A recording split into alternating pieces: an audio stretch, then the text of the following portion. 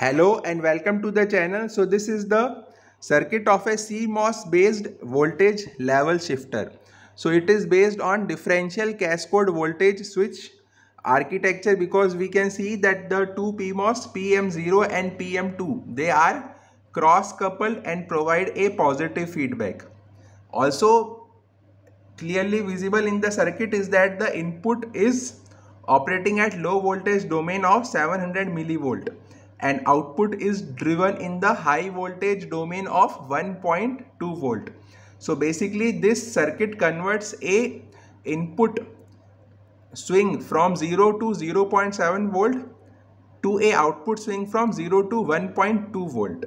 So we are using NMOS transistors with low threshold voltage here. So we are basically using UMC 6511 technology.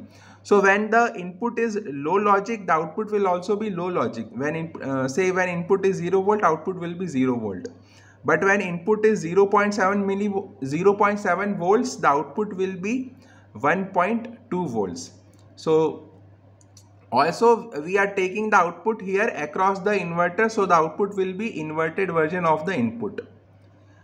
Now let us see the simulation in Cadence. So we are doing a transient analysis in Cadence.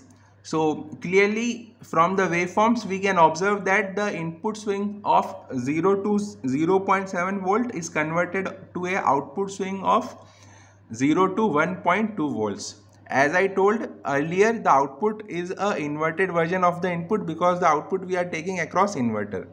Also we can clearly see that there is a delay of about 2.5 nanosecond. But if we increase the input to say 900 millivolt, then the output will the output delay will decrease. So this is the video. Thank you. Please like and share the video and subscribe the channel.